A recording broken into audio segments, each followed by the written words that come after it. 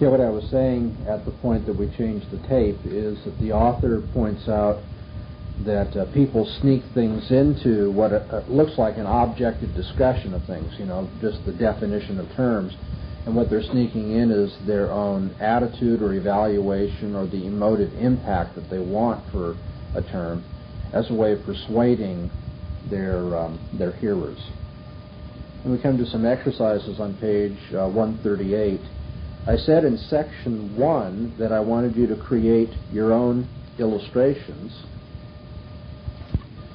The question comes up with respect to my assignment, whether you were supposed to give different kinds of definitions for the same word. And if you'll stop and think about it, that would be impossible, wouldn't it? Because a lexical definition is a word that's already in common use, and a stipulative definition will be given to a word that is newly created for a particular purpose.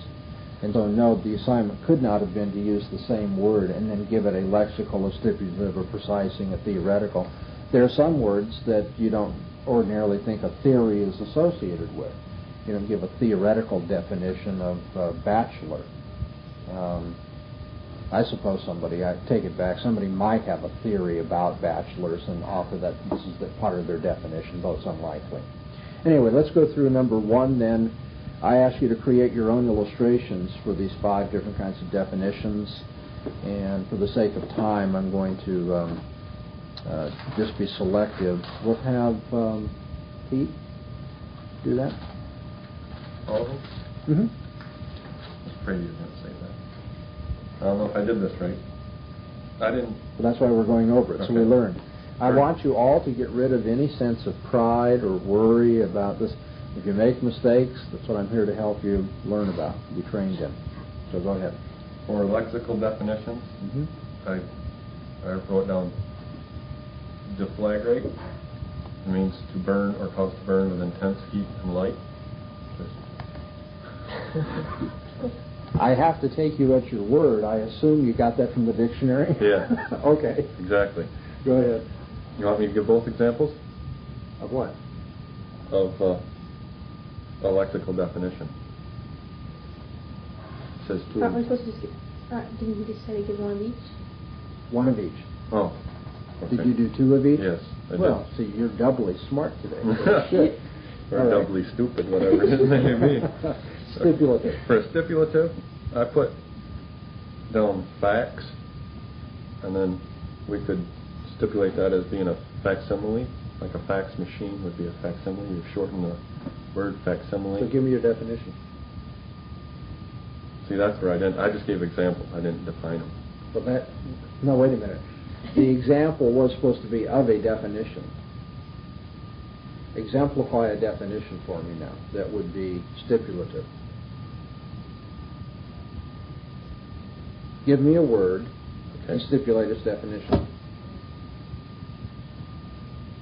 So would it be facts, and then another...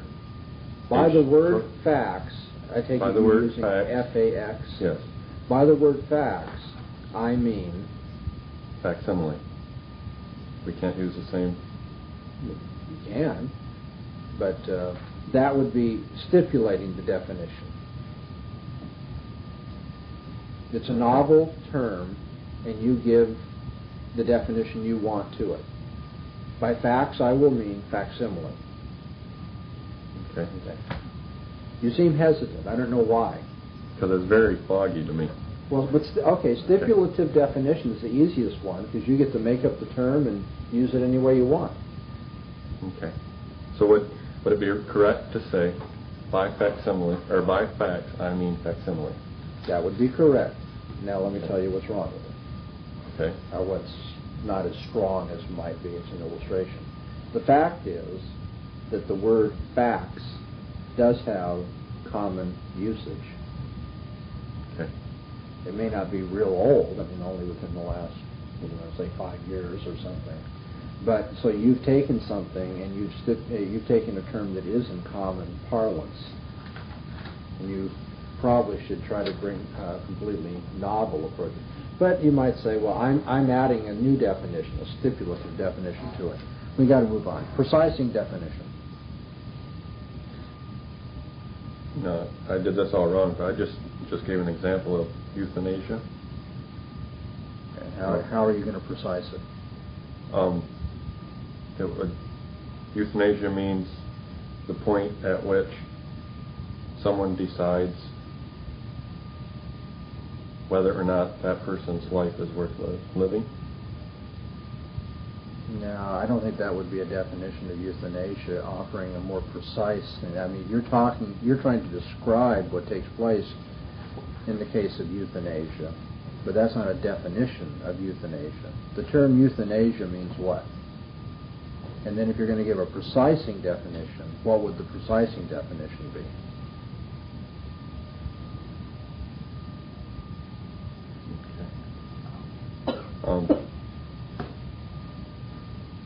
Youth. Yeah. No. Let me give you an example of a precising definition. Any of the rest of you struggling with this? Okay, I'm trying to figure out why that is.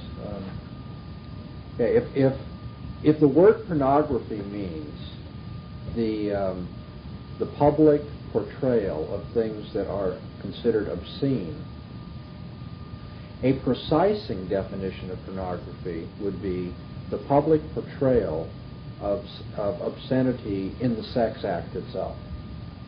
There are other kinds of obscenity. But somebody might say, for my purposes, when I use the term pornography today, I'm going to mean precisely now just the portrayal of the sex act on the screen. And yet that isn't, pornography is not ordinarily that narrow a term. So what I've done is I've made more precise within the realm of standard usage what I will mean. I will stipulate that in my lecture I mean by pornography now portraying the sex act in a movie. Now, does that help to show the relationship between a lexical definition and a precising definition? Mm-hmm. The precising definition narrows the field within what a lexical definition would be. So doesn't that relate to stipulative then? Yes, and remember that in our explanation we said precising definition is a combination of stipulative and lexical. It's lexical in that it has to be a standard usage within the realm of standard usage. It's stipulative in that you stipulate to narrow it to a precise point. Would you say that's like what's common in the catechism? Like sin is anyone and said you could have a vague general interpretation of sin, whereas catechisms will precisely. I would not have chosen that illustration, but as you've explained it, I suppose you could look at that as a precising definition. That is, you could say, if you look at what sin is in Webster's dictionary, it can mean, all sorts of things, including what is publicly reproachable and stuff like that. But the Catechism wants to narrow it down, although you know very well they weren't narrowing a lexical definition. They were really giving a theoretical definition of sin. What about... Now, I want to make sure that you understand this. Do you understand why that's better an illustration of a theoretical definition? Because they're laying out what, from their perspective, is the essence of sin, their theory of sin. Okay, a precising definition is one that is narrower than would be ordinarily found in common parlance or the dictionary. So and you choose to narrow it for a special purpose. They aren't narrowing it, they're redefining the lexical based on Not redefining, narrowing the definition. But in the theoretical. Oh, in the theoretical. More properly, then it wouldn't be an example of precising. It would be more an example of theoretical, because they're saying the lexical definition, say Webster was wrong. This is what it actually is. It's not narrow. No, actually, you see, Webster's dictionary doesn't give you a theoretical definition of anything. It doesn't offer a theory or a philosophical point of view explaining things. It tries to simply show the use of a term in a linguistic community. Webster's dictionary is, in a funny sense, a history book. It's a report of how people have lived, how they have behaved. They have used this word in this way, this word in that way, and so forth. Now, a theoretical definition says, regardless of how people have talked about it, this is how you explain atoms. This is how you explain justice. And so you offer a theory on this subject in the form of a definition. This is how you should think of it. That's not a history of the word. That's a scientific account or a philosophical account of the word or the concept that the word names. Let's keep at this because we need to understand it. It's crucial. I don't know how many of you have read my book, Theonomy and Christian Ethics. In my discussion of Matthew 5:17, I talk about this word fulfill. Jesus says, I didn't come to abrogate, but to fulfill. And then I go into a discussion of how that term should be precisely understood in this context. And I have said, I think the word fulfill in that context has the thrust of to confirm in full measure. Now, I've had critics say in response, and they've shown, I think, very little appreciation, whether they agree or disagree, very little appreciation of what is being attempted here when they make the criticism. They'll say, oh no, the Greek word means fulfill. It doesn't mean confirm. I want to pull out my hair and say, I know the Greek word means fulfill, but of the many different ways in which fulfill is understood, which one did Jesus mean? I'm not now trying to redefine plerao. I'm trying to precisely define within the realm of possible uses for that Greek term. What precisely? Now, does that help? That illustration? I'm taking a term and saying, this is what it means precisely in this situation. I'm stipulating, well, of course, I can't stipulate what it will mean when I'm doing biblical exegesis, but in a sense, I'm stipulating that what Jesus meant was confirm, fulfill in the sense of confirm. I will stipulate for this afternoon's lecture that when I speak of pornography, I will not mean everything that people might use the word pornography for. I will only be referring to pornography as graphic portrayals of the sex act. That's precise. And that's a precising definition of the word pornography. It's partly stipulative, but I can't stipulate anything. I've got to stay within the realm of what the standard or lexical definition of pornography would be. Okay. Melissa, can you give me a theoretical definition? You pick that one. I used atom, but I didn't have science books to look it up, and I didn't want to look it up in the lexical dictionary, so I just kind Wait a minute. You didn't want to look it up in the lexical dictionary? Because then it wouldn't be... Then it wouldn't be theoretical. a theoretical. Okay, when you said you didn't want to, Oh, sorry. I think what you should have said is, it would do no good to look it up in a dictionary because that would give me the lexical definition. Okay. Okay, so what did you give then? I just said an atom. As an amateur scientist, what did you give? An atom is made up of protons, neutrons, and electrons. Very good. It's not the most sophisticated, but it nevertheless is a theoretical definition of an atom. What happens when the theoretical definition coincides with the lexical definition? Will it ever? I'm worried that you asked that question because lexical definitions are a report on usage. Theoretical definitions give a philosophy or a scientific explanation of something. And so it's, when you say, will they never coincide? Well, I suppose they could, but it would be very bizarre. It would be very unusual. Because dictionaries are not trying to give theories. Science books and philosophy books and theology books give theories. Dictionaries report on how people use terms. And people rarely use terms theoretically. They just use them in the ordinary, vague, general sense. How would a dictionary define atom then? Probably something like the smallest unit of matter, something like that. But then the way in which Einstein would define an atom, or Niels Bohr would define an atom theoretically, would be different than some later scientist. Okay. On some theories, an atom is splittable. Given the dictionary definition, it is by definition unsplittable. So isn't that a strange thing? Here's a theory of atoms such that the dictionary is wrong, because it says it's the smallest. If it's the smallest, it can't be divided. So you see how theoretical and dictionary definitions really don't relate to each other very much. Now, there's some connection, because why would a scientist want to be defining an atom or matter, or why would a philosopher want to define justice if we didn't talk about atoms and matter and justice? So they will be common terms rather than stipulated terms, but the attempt is now to give an account of and an explanation for what that concept is or what that thing is. Okay, persuasive definitions. Jay, give me one. Well, I took the word inertia and I tried to basically give all 5 on it. And I said, when I say he has inertia, I mean that he's a lazy person. I don't know whether that would follow as a persuasive definition or not. A persuasive definition would be, by inertia, I mean lazy.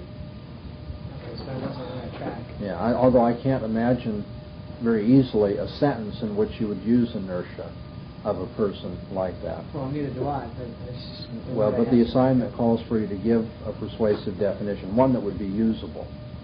It's not just any universe in which we're speaking, but in this universe, in our linguistic community, what would be a persuasive definition? Pat? You have a janitor, is a sanitary maintenance engineer. That's excellent, excellent. Now, why is that? Well, it may not be excellent in terms of what you want to say, but as an example of trying to define something in a persuasive way, what has Pat done here? Has he built in some kind of emotive impact to his definition? Right. So he's not giving the genus and species of janitor.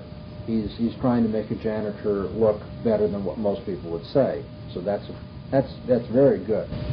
Kind of like when Mayor Rubin of Sacramento wanted to change the name of manholes to something like personnel entrance ways or something strange like that.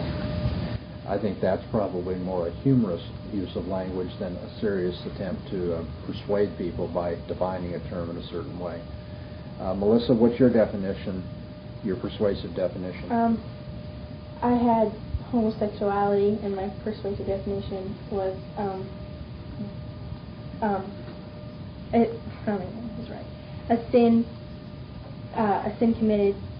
a sexual sin committed when one person of the same and another I can't even do it right, with one person with 2 people of the same sex. Okay, now why is that a persuasive definition rather than, say, a lexical definition? Because it's calling it a sin in some people. Very good. I wasn't sure if you understood your own illustration, but you do. That's great. By building in the evaluation that it's a sin, then you have now a persuasive rather than a lexical definition. What would the lexical definition of homosexuality be? One person who... Sexual relations within one gender. Okay. Yeah. So that someone could use the term homosexual and yet not be using it as though it were a sin. Many people do. But when Christians define homosexuality as the sin of doing the following, now they're using a persuasive definition. By the way, does that make it wrong to do that? No. But if I get into an argument with a gay rights activist or something, and I have defined homosexuality as the sin of having sex, within your own gender, then obviously what he's going to say is, well, then there is no homosexuality. Given your definition, there is no homosexuality. I'll say, you mean to say there's no sex going on within one person's gender? He'll say, oh no, that is, but there's no sin going on of that sort. So you see, persuasive definitions have some value, but they also have a weakness, that if you're going to try to resolve a dispute using a persuasive definition, it's not going to help you. Okay. Okay, Melissa, you have a question about these kinds of definitions? yes, the precising definition. I'm not sure if I have it or not. Would something like civil rights, the definition would be guaranteed to every person life, liberty, and pursuit of happiness. Would that be a precising definition? You're defining civil rights, and you're defining it as? The guarantee to every person life, liberty, and pursuit of happiness. Yeah, you're reading that from the textbook? No, but that was my pencil marking. Oh, I see. I wasn't sure if there was an illustration I should be looking at. The guarantee of life, liberty, and the pursuit of happiness? I suppose the only reason I'm hesitant is that that's not very precise. Okay. That's what I was just curious. But if you're thinking of civil rights as being something broader than that in common use, and now I'm just going to talk about it in this sense, then it would be precising. Okay. But you see, since it doesn't look very precise, I'm hesitant about your illustration. Okay, in section, go ahead. I was going to say, whereas something like adultery, which can have more than a sexual connotation, Uh-huh. you could say, explicitly, the sex acts between two people, Yes. where one of them is married. Exactly. Where the Catechism, the Westminster Catechism, uses adultery for a broad range of sins, some sexual, some not, but even you could just thought of all sex sins as adultery. You could say, but when I use the word adultery, I'm going to mean between a married person and somebody that he or she's not married to. The catechism definition would be more of a theoretical. I'm not so sure whether that's offering a theory of adultery, trying to get at the essence of it or explain it, as it is trying to enumerate all the different ways in which it expresses itself. Okay, section 2 on beginning on page 138. Discuss each of the following disputes. If it is obviously genuine, indicate each of the disputer's positions with respect to the proposition at issue. If it is merely verbal, resolve it by explaining the different senses attached to the disputers to the key word or phrase that is used ambiguously. If it is apparently verbal dispute that's really genuine, locate the ambiguity, explain the real disagreement involved. And why don't I try to do one for you? Will that help? You all have number 1 explained for you by the author, so I'm going to avoid that one and do number 3, I guess. I'll just arbitrarily choose that. Day says, Bob Jones is certainly a wonderful father to his children. He provides a beautiful home in a fine neighborhood, buys them everything they need or want, and has made ample provision for their education. Knight says, I don't think Bob Jones is a good father at all. He's so busy getting and spending that he has no time to be with his children. They hardly know him except as somebody who pays the bills. What we have here is obviously a disagreement over how the expression wonderful or good father is used. So you do have at least a verbal disagreement. Is it merely verbal? If we were to define wonderful father, probably they would agree on all the facts. He gives them a nice home, buys them everything they want, and as well, he's always working and he's never there for them. So it doesn't appear that they have a disagreement in belief about what actually takes place. They are using a term differently. But now, if we just define good father in a certain way, will their disagreement go away? I don't think so. Because I think not only would they agree on the facts and how to use the term, they would disagree as to whether this is a good guy or not, a good father or not. There would be a continuing disagreement as to attitude toward him. So I would say number 3 is apparently verbal but genuine. Did you all get the same thing when you tried to do your homework? Because if you didn't, I'd like to work through any glitches that you might have. Okay, since you did, let me call on one of you now to do one. Pete, would you please do number 4 for us? Amalgamated General Corporation's earnings were higher than ever last year, I see by reading their annual report. The other guy says, no, their earnings were really much lower than in the preceding year, and they've been cited by the SEC for issuing a false and misleading report.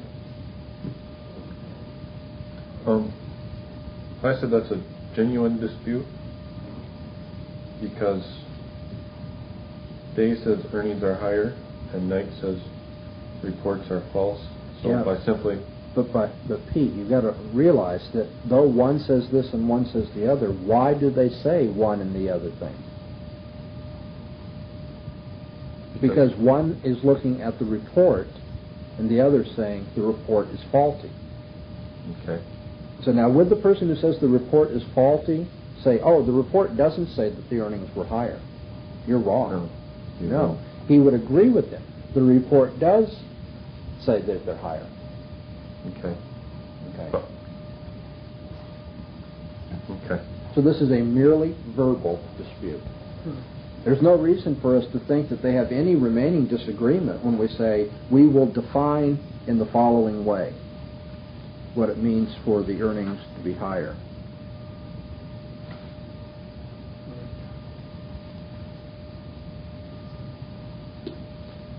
Well, now come to think of it, they do know how to use the terms higher and lower.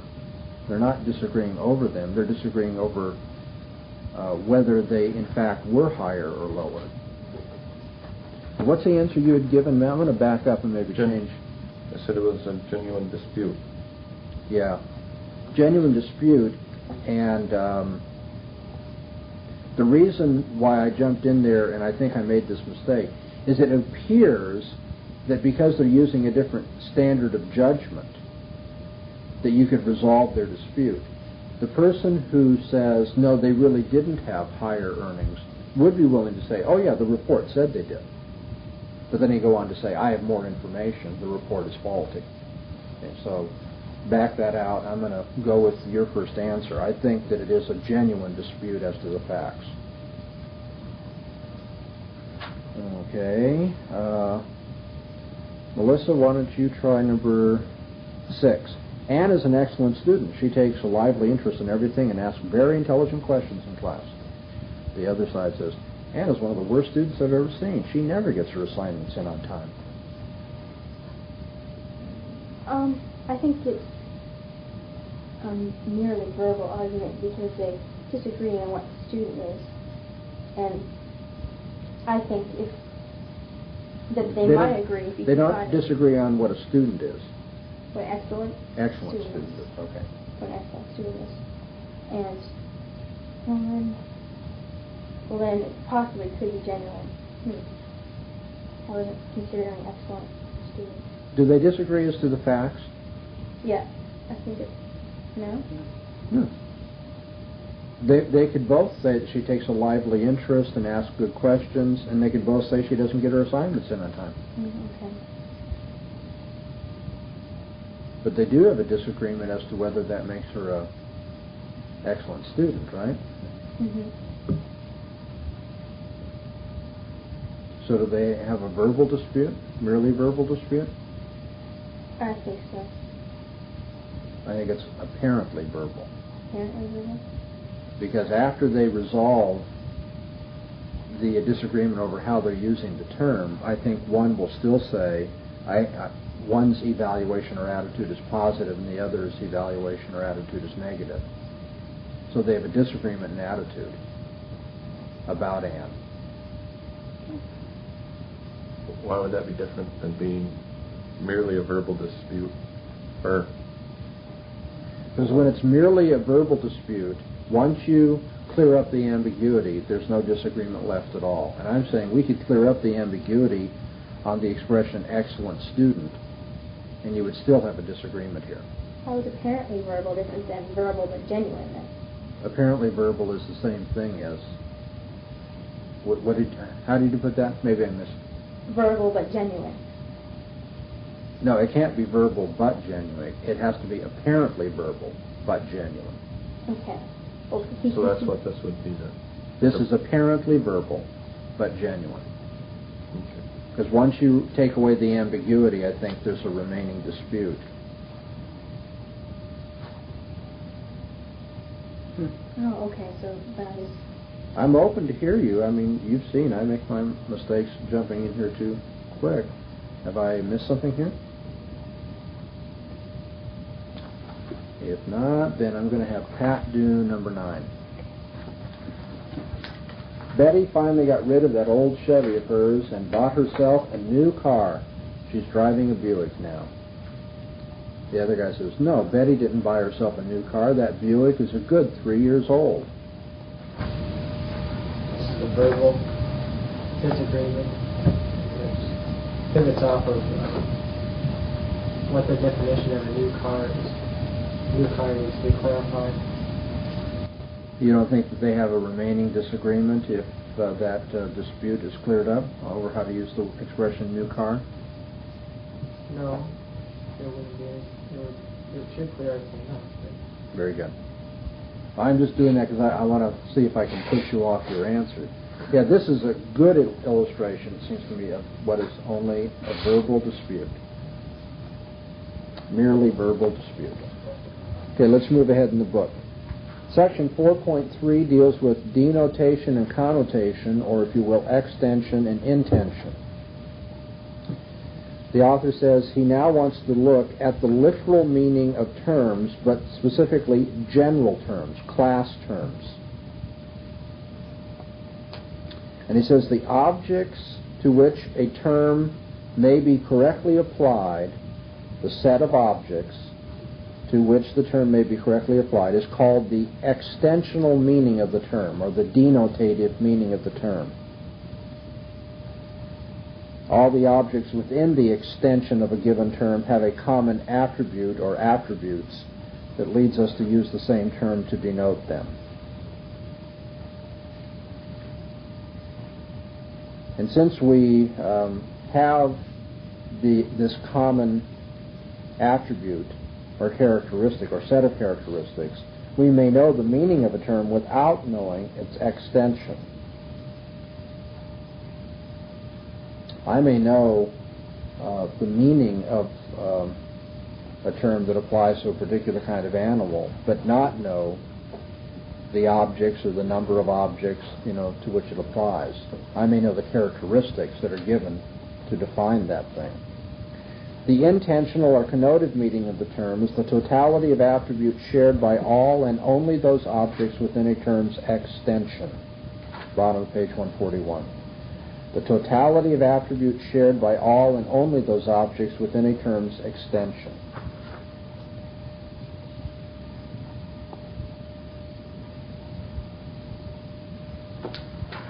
And on page 142, he discusses the relationship of extension to intension, and just above the middle says, any term with a changing extension must have a changing intension also. But if you change the class of objects to which a term applies, then you've changed the meaning or intention of that term or expression. And then he says, note that the extension of a term,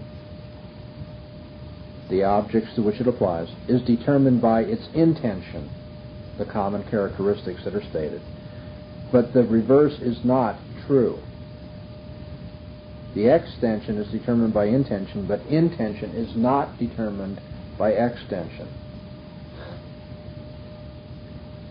And to be cautious here, we should remember that terms may have different intentions and yet the same extension. Terms may have different intentions and yet the same extension. For instance, the term creature with a heart and the term creature with a kidney have different intentions, don't they? I'm not talking about the same characteristic. And yet they have identical extensions, because all creatures with hearts are creatures with kidneys. And so again, terms may have different intentions and yet the same extension. Creature with a heart, creature with a kidney have different intentions, but they apply to the same objects. On the other hand, terms with different extensions cannot possibly have the same intention.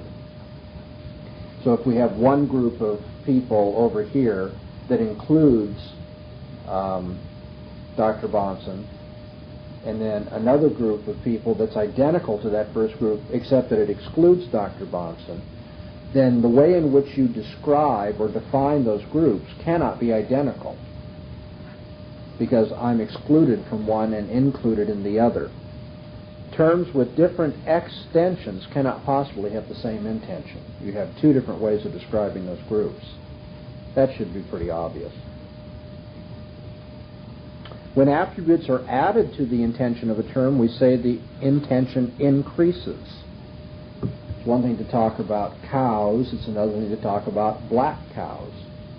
Another thing to talk about black cows in Michigan. We keep increasing the intention. And then the suggestion has been made that extension and intension always vary inversely.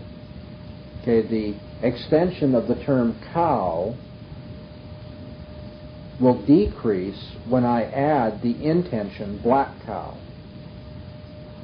Okay, so extension gets smaller as intention increases. The author points out that's not entirely correct, though. The extension might not decrease but could remain the same.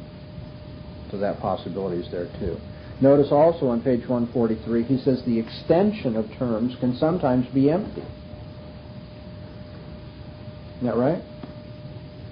I can have a term that has plenty of meaning, has intention, and yet doesn't extend to any objects at all. Fairy giraffes with butterfly wings. You know what I'm talking about. But there aren't any fairy giraffes with butterfly wings to which that applies. You get the point?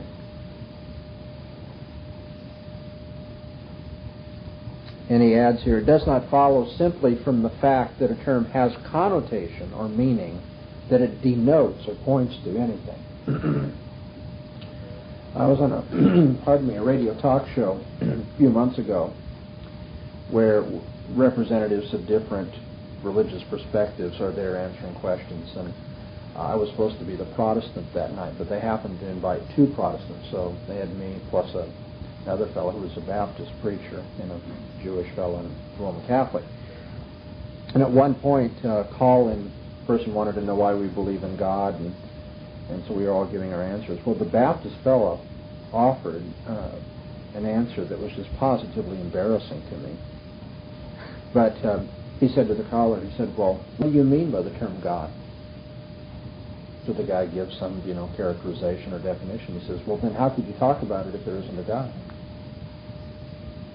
I sat there and I wanted to go, I cannot believe this guy's doing it. Well, the mistake he's making is what's referred to right here.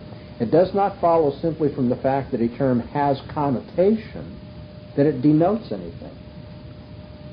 So later in the program, in an attempt to be gentle, and to dismiss that kind of thing, I said, well, we can define terms like Santa Claus, and that doesn't mean that there's something it actually points to. So the author here is just, you can have a term like unicorn, and there's nothing in that class of unicorns. Let's just remember then that connotation does not prove that there is factual denotation. Now, we have some exercises on page 143. We are to arrange each of the following groups of terms in order of increasing intention.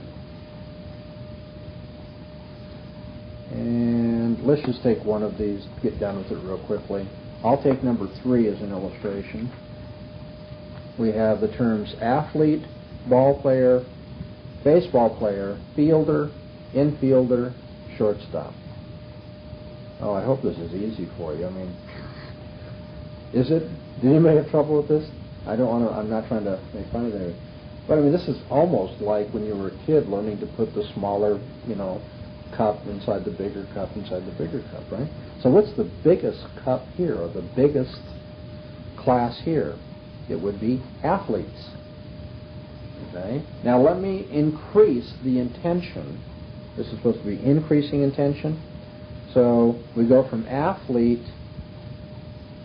to ball player.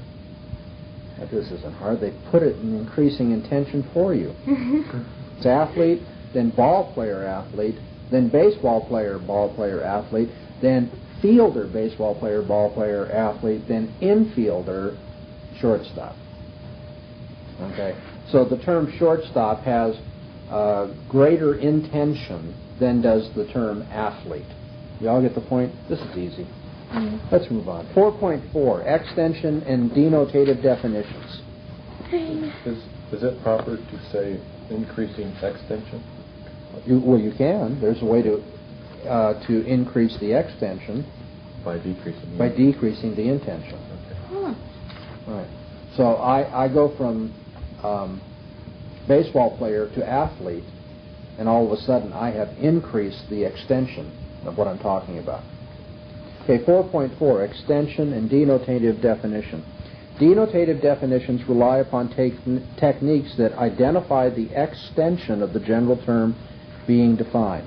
To define denotatively is to give examples.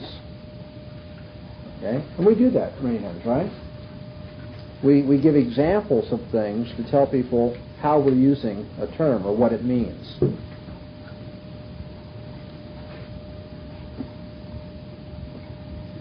So, by athlete, what I mean is baseball players, football players, hockey players, skiers, skaters, boxers. Now, do you understand what I mean by an athlete? Somebody says, yeah, I kind of get the point. However, there are limitations to defining things by example or denotatively. The author says, even if we could give a complete enumeration of the objects denoted by one of those general terms, the denotative definition would fail to distinguish it from the other term that denotes the same objects. That is, the defect in a denotative definition is that after I've given a list of things, there may be another way of describing the same things that are in that list. And so I have two expressions now. See if I can give you an example. Well, the obvious example is the creature with heart, creature with kidney one that we used previously. If somebody says, what do you mean by a creature with a heart? And I say, oh, okay, well, I mean cows and human beings and aardvarks and on and on and on. And let's say I gave a complete enumeration of every creature that has a heart. Now, the problem is that enumeration would not distinguish it from creatures with kidney, because all creatures with hearts have kidneys as a natural fact. And so then we wouldn't be able to distinguish between the term or expression creature with a heart from the expression creature with a kidney. But even beyond that, see, that's assuming that we have a complete enumeration. The author says very few terms can have their extensions completely enumerated. There are very few things that you can enumerate every single object in that class. What if I were to try to enumerate the class of men? Well, of course, I couldn't do that. I couldn't even enumerate the class of automobiles or puppy dogs, or numbers, on and on and on. So what do you do when you can't enumerate the entire class?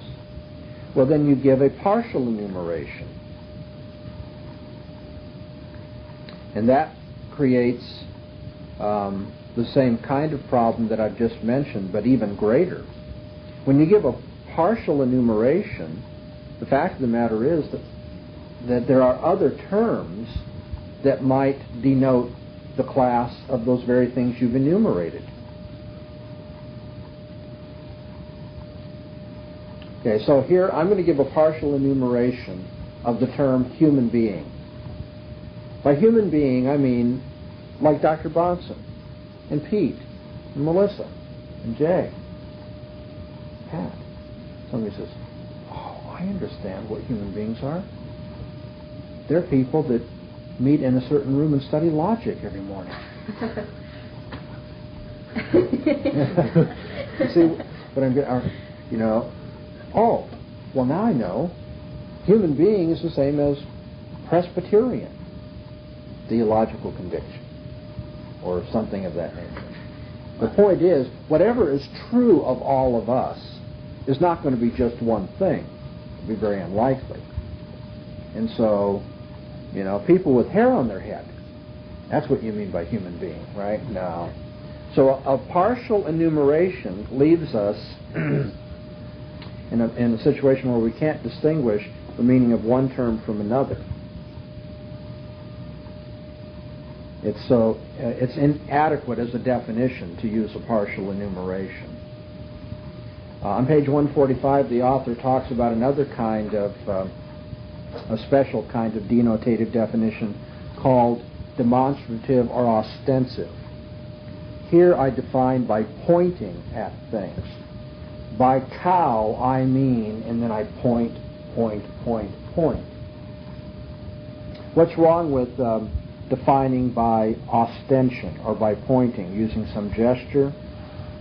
Well, you have not only the problem we've just mentioned, that if I point at 3 cows, someone will say, oh, you mean objects in a field. There are other ways of describing those three things. At these right here, because obviously there are church pews elsewhere also. Perhaps more devastating is the fact that gestures are invariably ambiguous.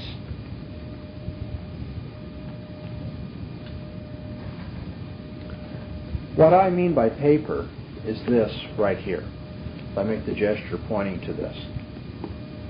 Now, because you already know what paper is and you know how gesture is used, that's not going to be a problem for you. But think about it. If you didn't know those things, if I said, I mean by paper, now you might think I'm referring to book instead of what makes up the book. But worse, if I say paper, you might think that this is paper if you don't know the gesturing conventions in our culture. Isn't that right? I mean, if I go like this, is this being used to point out what the paper is? Or is this being used to point out what the paper is? Ludwig Wittgenstein, once put it this way. It seems humorous, but it's true. When you look at an arrow, how do you know which way it's pointing? Because of a social convention. We could have a convention that indicates that this lays out, as it were, like a ballpark, the field of consideration, and this is the pointer. So that the arrow is not pointing that way, but actually the opposite. It could be used as a pointer this way, right? Kind of like a little dealie that points. Instead, we put the arrow, the head of the arrow on it like that. That's a social convention. So gesturing will only help define something if you already understand the gesturing technique.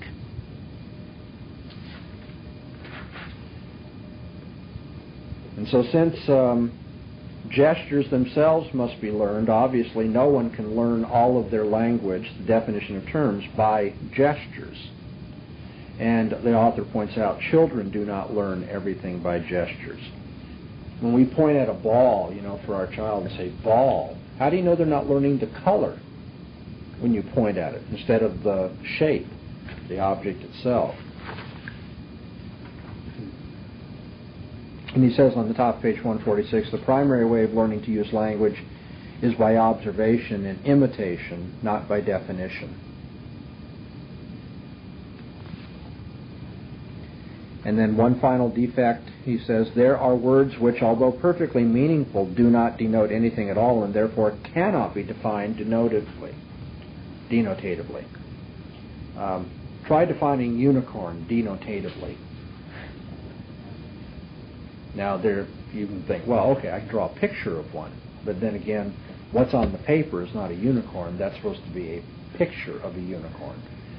But nevertheless, things that are meaningful but do not exist cannot be pointed to. And so, having shown the defects of denotative definition, the last sentence is crucial. He says, clearly, intention is the real key to definition, and to it we turn in the following section. We've gone through this primarily to see the inadequacy of denotative definition. Okay, on page 146, I ask you to do numbers 1 and 2, Roman numerals 1 and 2, paying attention to 1, 3, 4, 6, and 9. Okay, the assignment calls for you to define certain terms that are given here by example, enumerating 3 examples for each term. And then on the other hand, for that term, find a non-synonymous general term that your 3 examples serve equally well to illustrate. Okay, so this will help drive home the lesson. And I'm just going to take a couple of them. Let's work through it. Let's take number 3, and Jay, would you please be the guinea pig? Okay, for examples, for composers, I just took 3 musicians, three composers, Bach, Handel, Mozart, and then for of course you all knew I picked those. I picked the same one. And for the non-synonymous general term, I said they were also musicians, since it's not really synonymous. Okay, very good. So here you have a case where you've enumerated certain members of a class, and then lo and behold, there's another term that they also would fit into. Very good. That's number 3. Let's take number 9. Pat. For Ben Franklin, Ben Franklin, Eli Whitney, and Newton. Okay, so now you're defining, enumerating examples of inventors. Ben Franklin, Eli Whitney, and Newton, and then for my non-synonymous general term, I put scientist. Okay, that fits. They are 3 scientists. There are also 3 scientists who happen to be inventors. We also could have, put down that they were English speakers, or human beings, or males, something like that. Okay. Moving on to 4.5, intension and connotative definition now. On page 147, about 2/3 of the way down, he says, normally the term connotation is used to mean conventional connotation. And so let's just remember that we're dealing here with what is ordinarily taken as the meaning of a term, conventionally. How does one actually go about defining a word? What techniques does one use to identify its conventional intention, the agreed upon set of attributes common and peculiar to objects denoted by the word? And he offers 3 different ways in which this is done. First of all, synonymous definition. Trying to give 2 terms which are interchangeable. He says on page 148, synonymous definitions are virtually useless in the construction of precising or of theoretical definitions. That should be obvious to you. Synonymous definitions would be useless if you're trying to precise a term. Well, if the 2 terms that you're dealing with are synonymous, then one is not more precise than the other. Okay. A second way to define terms is operationally, giving some describable set of actions or operations or responses by which something is identified and used in a society. He says, an operational definition of a term states that the term is correctly applied to a given case if and only if the performance of specified operations in that case yield a specified result. These will be public and repeatable operations. And we find operational definition utilized especially in the sciences. Psychologists and social scientists have recently tried to do operational definitions, and when they do, they tend to be behaviorist in their theory of society or of human nature, interestingly enough. The third way to define a term, apart from synonymous expressions or operational expressions, is to define by genus and difference. This depends on the fact, he says, that some attributes are complex. that we can analyze things into two or more attributes. Another way of putting it, he says, page 149, classes having members may have their memberships divided into subclasses. So here's where we get genus and species. The wider class is the genus, the subclass is the species. Genus and species are relative terms. Sometimes a term is a genus term, sometimes it's a species term. A class is a collection of entities having some common characteristic. So that in general all members of all species of a given genus share some attribute that makes them members of the genus, but the members of any one species share some further attribute that differentiates them. This is called the specific difference.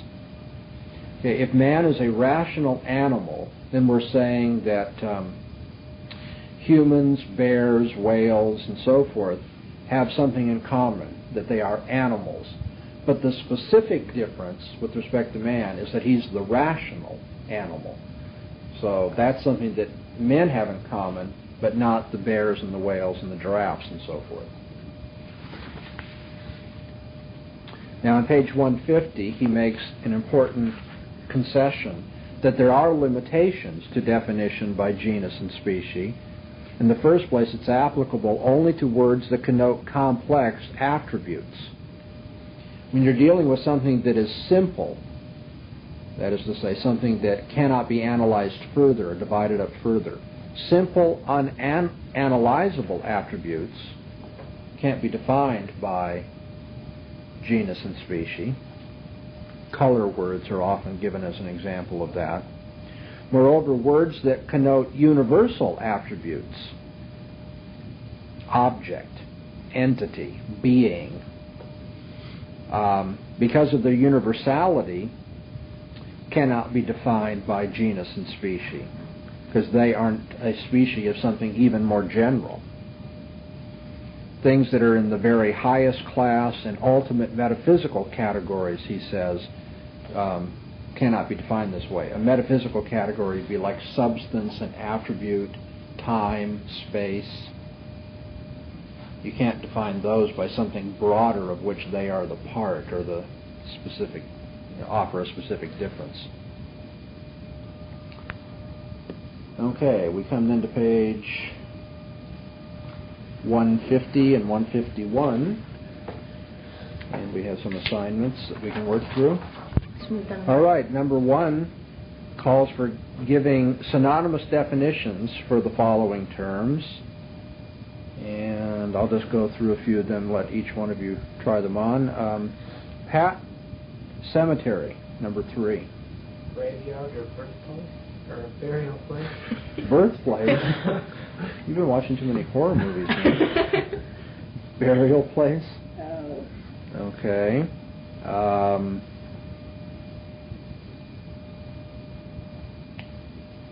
Jay, do number 7. Garrett? Garret is the top room of a house, or maybe the attic. Okay, so your synonymous definition is upper room, attic, something. Okay, Melissa, infant? A child. I'm Young not so child. sure. Small child? Small child. Yeah, young child. Okay, Tell me, right? Talking What's to that? Jay. I'm talking to Jay. Pete, number 19, scoundrel. Villain? Very good. Let's go to section 2 now. Construct definitions for the following terms by matching the definiendum with an appropriate genus and difference. This shouldn't be too difficult for you. We were to do the even numbers, so let's go the other way now. We'll start with Pete. Would you please do brother? Male sibling? Okay, so you have sibling as the genus, and the specific difference is the male sibling. Yep. Then let's take a ewe, and I'll have you do it. Melissa? Ha ha ha. A female sheep. One Female is the genus. they forgot to add was person. Because in giant you can't use any of those words. But we're not on giant. We're on hue right now. Oh. Let's finish this. You said the genus is sheep. Is sheep. Okay. So you mentioned the difference before the genus, and that's fine. I just want to make sure you know which is which. So the broader class is sheep. And then you're distinguishing male-female sheep, right? Mm-hmm. Okay. And then what's the problem with giant now? Well, they need to add in the word person on the genus, because you can't say any of the other words to mean giant or midget for that matter. Even though midget we have to do. But see, you couldn't.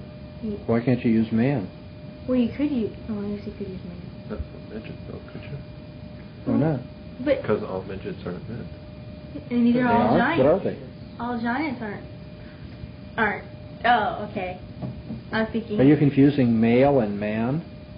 Man Well, means man, human. there's man and woman there as a choice, so. Oh, I see. Well, but you could take the word man in the general or the specific way. Maybe that's the trick there. Yeah. So Did you look back what he says in He number says 10? person in the back too, so that's what I was. He says person in the back? Yeah. He messes up his own assignment? I would rather think that by man you can take it generically or in the gender sense. And so then a giant is going to be a very large man. He says very large person, very small person. So that's why I was confused why they didn't add it. See, if you hadn't looked at the back, you would have found it easier. I'm going to add person here. I had man, and I didn't think it seemed weird that because a giant could be. Well, it's man. You only thought of man in the specific sense because you Right. saw woman on the same list. I understand. Jay, let's have you do number 16. Another genus is parent, and the difference is female. Very good. Parent, the female parent. Okay, then Pat, would you do number 24, wife? Okay, a wife would be a woman that is married. The genus would be woman. The difference would be a married woman is a wife. Okay, anybody have any questions about these exercises? In 4.6, the author gives us rules for definition by genus and difference because obviously these easy ones we've just had don't exhaust everything, and some of the ones that are offered are not real helpful. Some difficulties can be encountered. So let me just state the rules. I think his explanation should be clear enough for anybody who's read it. I'll state them and then we'll do the exercises. Rule 1, a definition should state the essential attributes, not just accidental characteristics. 2, a definition must not be circular. Can't use gambles when you're trying to explain what a gambler is. Rule 3, a definition must be neither too broad nor too narrow. It's got to include everything that the term applies to, but only those things the term applies to.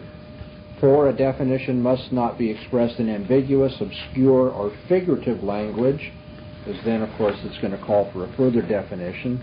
And then Rule 5, a definition should not be negative where it can be affirmative. And that's because there are many more things which do not fit into a class than those that do fit into a class. But think about it. The class of red objects includes the class of black objects, white objects, green objects, and so forth. And so if you define red in the negative way, then, or if you say it's not this, not that, and so forth, it's not going to be clear what you're left with. The assignment is found on page 155 to 156. I ask you to look at section 2 and do the first 20. The book calls for you to criticize the following in terms of the rules for definition by genus and difference. After identifying the difficulty or difficulties, state the rule or rules violated. If the definition is either too narrow or too broad, explain why. And we'll do just a few of these so we get the hang of it. I'll begin for you. Number 2, knowledge is true opinion. Okay, the problem with that is that there are true opinions that don't amount to knowledge.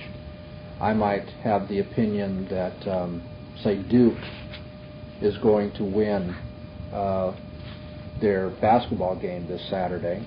That may be true. It's an opinion, a belief that is true. But we wouldn't say that I know that. And what do I lack? Proof or justification. So this is too broad. I think it violates rule number 3. Did you all get the same answer? Too broad. I said it was rule 4. Rule 4 says a definition must not be expressed in ambiguous, obscure, or figurative language. Well, there's nothing figurative there. What about ambiguous? What's ambiguous? True? True is not ambiguous. It's one of the clearest words in our language. There are different theories of truth. But that doesn't make it ambiguous. We know what true means. Corresponds to the facts. States what is the case. No, I don't think there's any figurative or ambiguous defect in this. It's just that it's too broad. And is opinions the essence of knowledge? Yeah. Yeah, it's of the essence of of knowledge is a belief or an opinion that is true and justified. This example will be a little bit difficult because obviously there are disagreements between philosophers as to what knowledge amounts to. But Plato covered too much when he said true opinion, because not all true opinions are knowledgeable ones, and so that's why the answer I gave I'm sticking by. It's a definition that's too broad.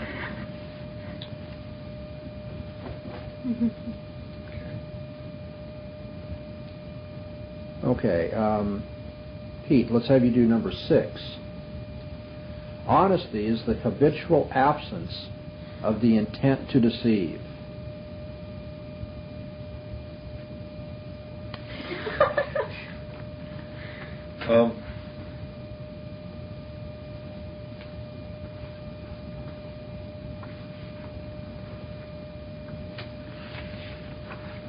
I said that absence, or the habitual absence,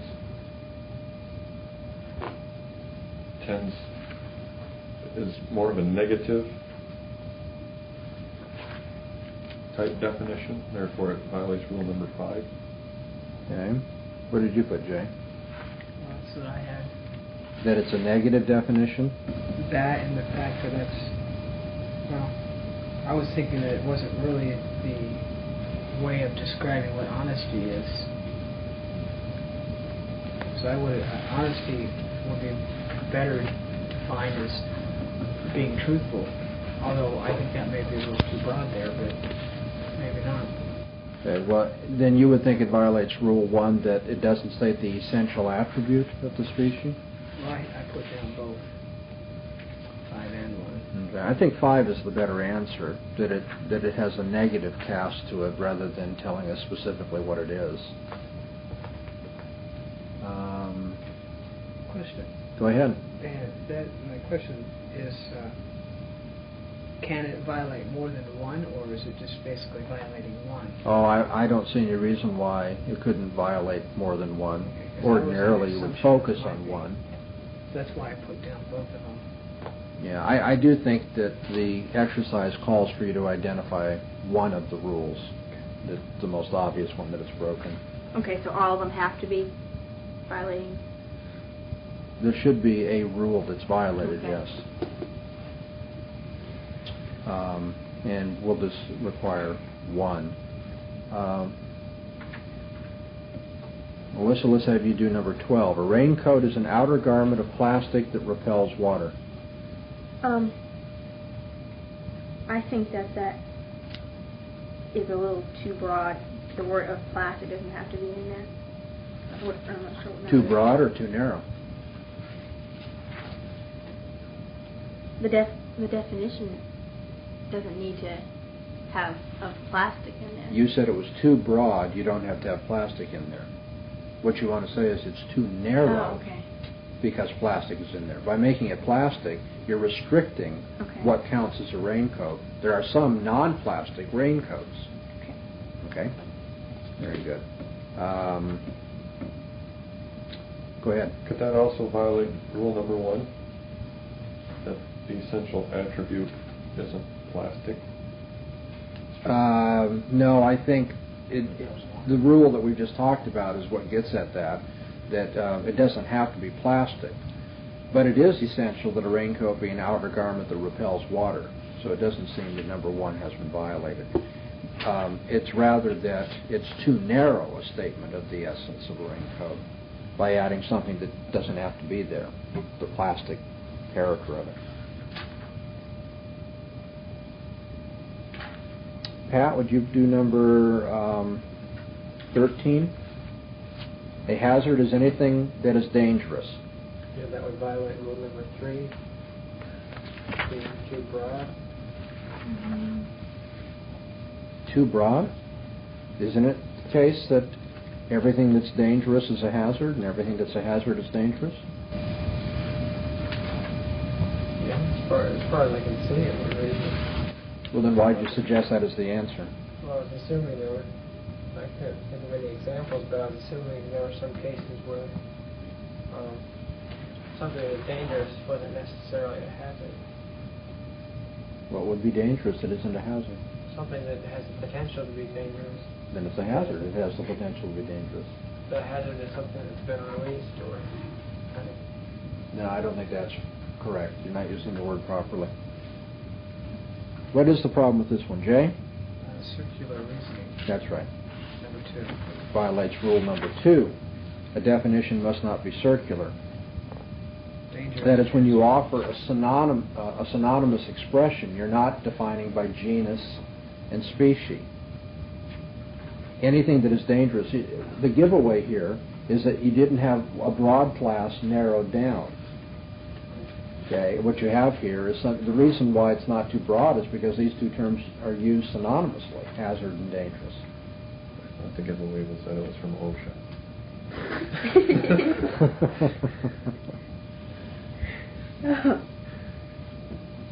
Okay. I want to do a couple more, then we'll be done with this. Let's try Pete. How about number 18? A cloud is a large semi-transparent mass with a fleecy texture suspended in the atmosphere whose shape is subject to continual and kaleidoscopic change. I said that's very figurative. Thank you. Violates number 4. Yeah, that would just jump out at you. The rule that you shouldn't use ambiguous, obscure, or figurative language. Do you think many people would be helped by that as a definition of a cloud? Okay, Melissa, you do number 20. Are you going to read it? Uh-huh. Oh. Health is a state of complete physical, mental, and social well-being, and not merely the absence of disease or infirmity. I said that it violates, I never can remember the numbers, 5, because it has the negative absence of disease or infirmity. No, I don't think it violates Rule 5 because it says what health is and then adds not merely the absence. So maybe... So what is the problem with this definition? It should only state the essential attributes and doesn't need to add the rest. It doesn't seem to me that this is just accidental or incidental. I think it is essential. We'll find out when we look at the back of the book. For sure. Until you do. Seems to me, I mean, my first guess would be on initial contact with this that it's circular. That it's using a synonymous expression, well-being and health. What did the author say at the back of the book? It's too broad. But Too broad? Mm-hmm. Yeah, that was another possibility, I know. complete physical, mental, and social well-being. He says it's too narrow. This is too broad. Where I look Are we arguing over what the author says here? Yeah. It's a genuine dispute. I think this is going to be a visual dispute. I'm looking at 3. Wait, what number is this? 2? We're looking at 20. No, but Roman numeral. I was looking. Yeah, okay. He says too narrow. Okay. I was looking down here. Then he gives a big old long quote from this guy. Okay. Anyway, do you see why it would be considered too narrow? There are other forms of health that are not physical, mental, or social. Okay. All right? I guess that last part threw me off. Spiritual health. What does the author say? He says there are philosophical issues involved here. Well, there always are. But we don't have to bother to get into it if that's what he wants to talk about. That's good. Okay, well, that takes us through Copy, his 2 chapters dealing with language and definition. We're going to stop for today, and what I'd like you to do in preparation for tomorrow is to make sure you're caught up with the Engel assignment that was given on language last evening. That should already be done, but you can brush up on that. And then I'd like you to read Copy Chapter 3 on fallacies. Copy Chapter 3 on fallacies. And we'll go over exercises from that chapter tomorrow. The day following, we'll go over exercises out of Morris Engel's book, With Good Reason. And so you should be prepared. You should finish reading Morris Engel on fallacies for the day after tomorrow.